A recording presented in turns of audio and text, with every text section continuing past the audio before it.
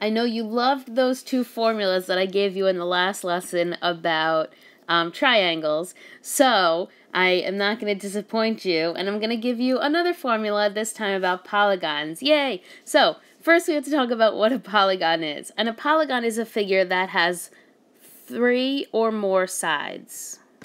So a triangle is the smallest type of polygon, and then obviously more sides is larger and larger polygons. The number of sides determines the name. So this is a triangle, which we're used to seeing. This has 1, 2, 3, 4, 5, 6, 7 sides, which makes it called a heptagon or a septagon, like you see down here.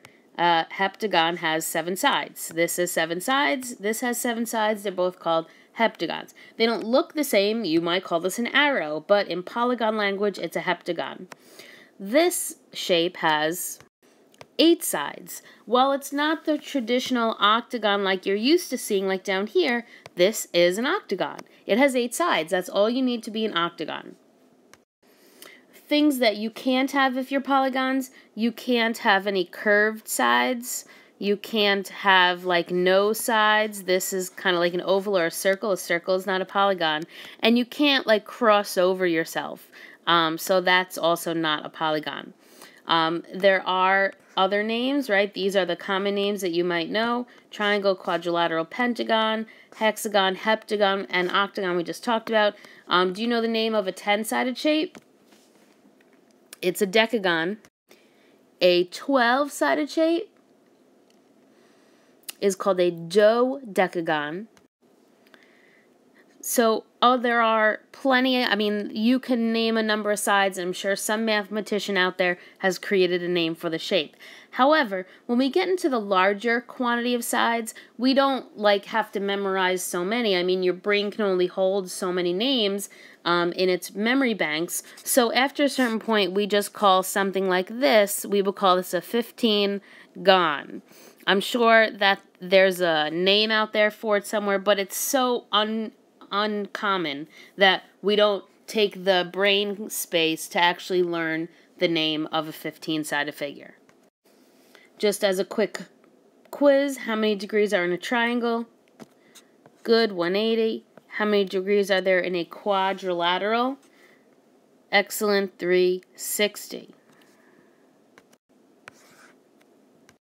There's a formula you can use to determine the number of degrees in any sided figure, any number of sides. So, for example, if I say, how many degrees are there in a decagon? You go, I have no idea. I only know quadrilateral and triangle. And I'm going to tell you that you can calculate it. If I ask you how many degrees are there in a hexagon, you are able to calculate it. So, the formula is S, and S just stands for the sum, equals, n stands for the number of sides, so it's n minus 2 times 180. So the number of sides minus 2 times 180 gives you the total number of degrees. Just like I asked you before, how many degrees are there in an octagon, we can calculate that. So anytime you have a question that involves a formula, you always write that down first. And then you plug in what you know. So I know that an octagon has 8 sides. So if 8 represents n, then you just go to your formula and you plug it in. Yes, all you mental people, you could just calculate this, but the formulas get complex, so we have to practice writing them down and going through all the steps.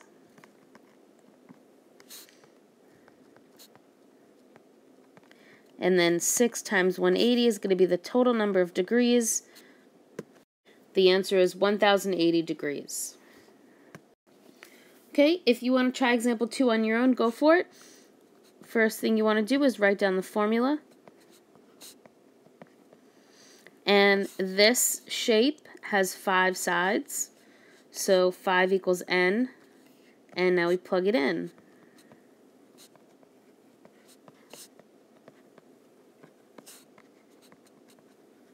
And you write down your work as you go through it.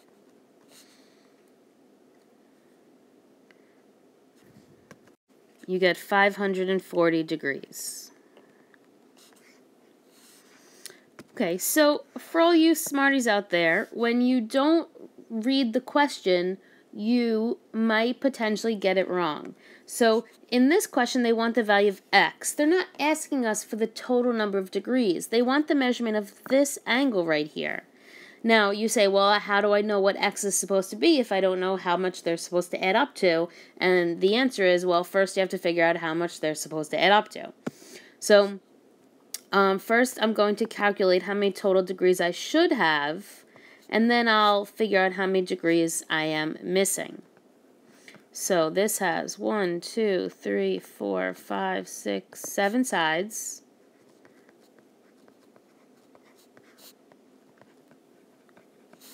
So that's 5 times 180.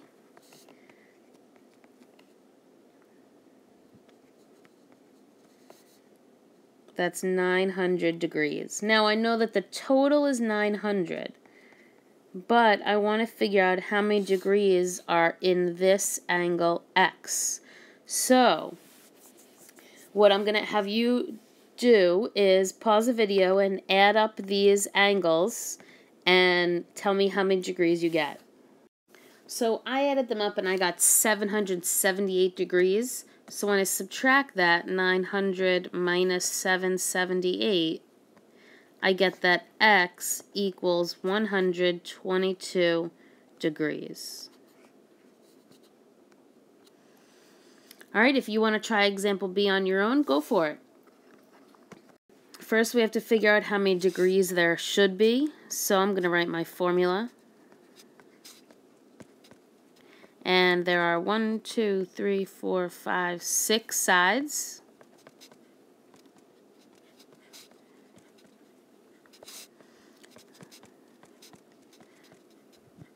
So I know that that is 720 degrees total. So pause the video and tell me how many degrees you get when you add up the 5 angles that you're given.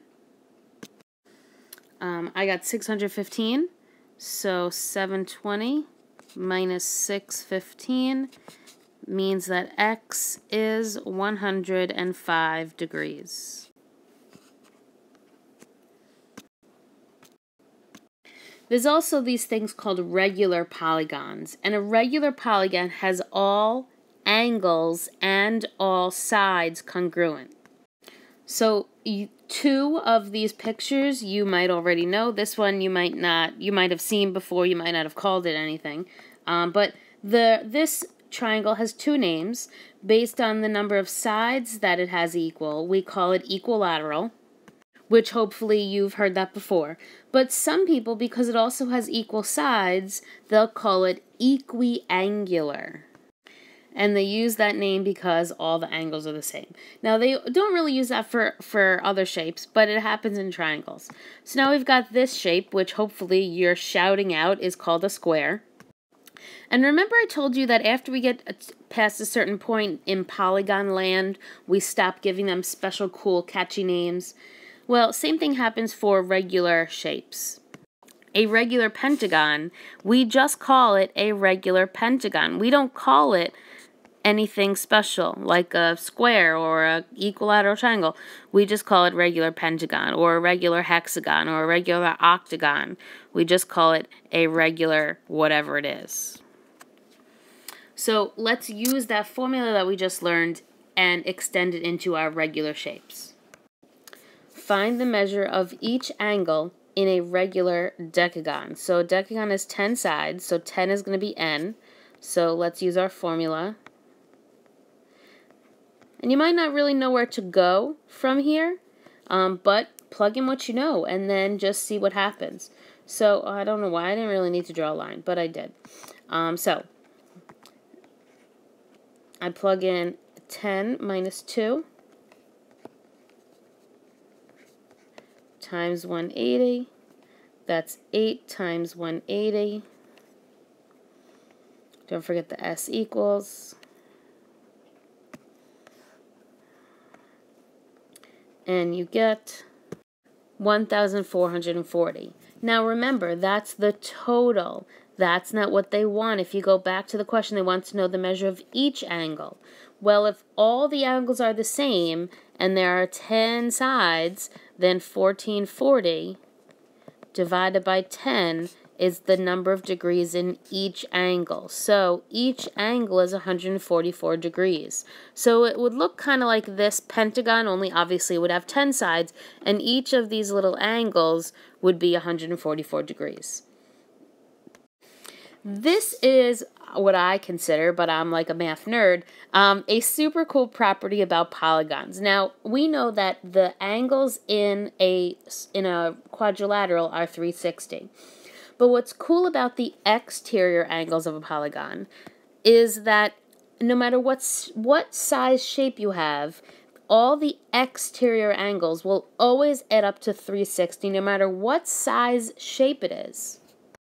So I wrote the sum of the exterior angles in any polygon is 360 degrees. Now this has 4 angles, so we can write x plus y plus z plus w equals 360.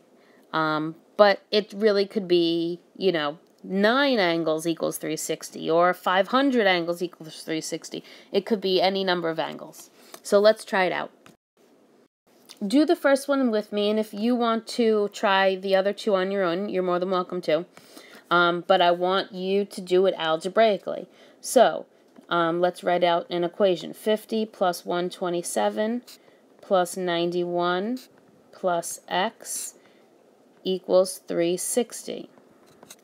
Drop a line and combine your terms. Let's do variables and numbers. First let's combine all these, make it a little friendlier looking. So I get 268 plus x equals 360 minus 268. That missing angle is 72 degrees. 92, sorry.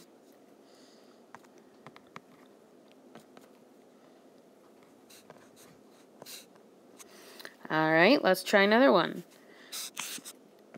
124 plus z plus 26 equals 360. No matter what size shape you are, you're 360. Drop a line, and let's combine terms. 2z plus 150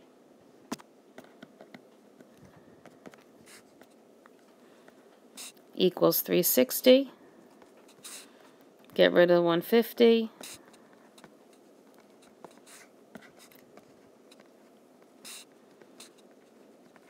And get rid of the 2.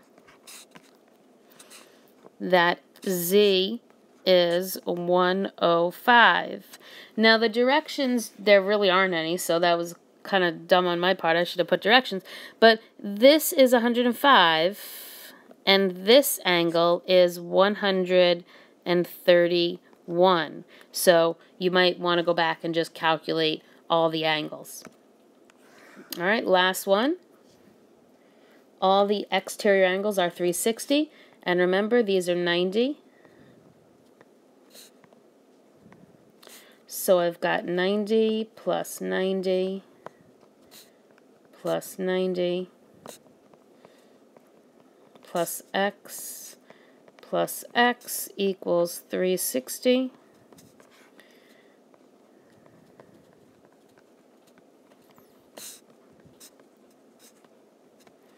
Get rid of the 270.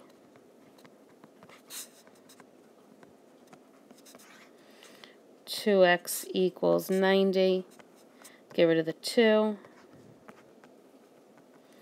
And x equals 45 degrees. All right, if you have any questions, write them down and ask me when you come to class.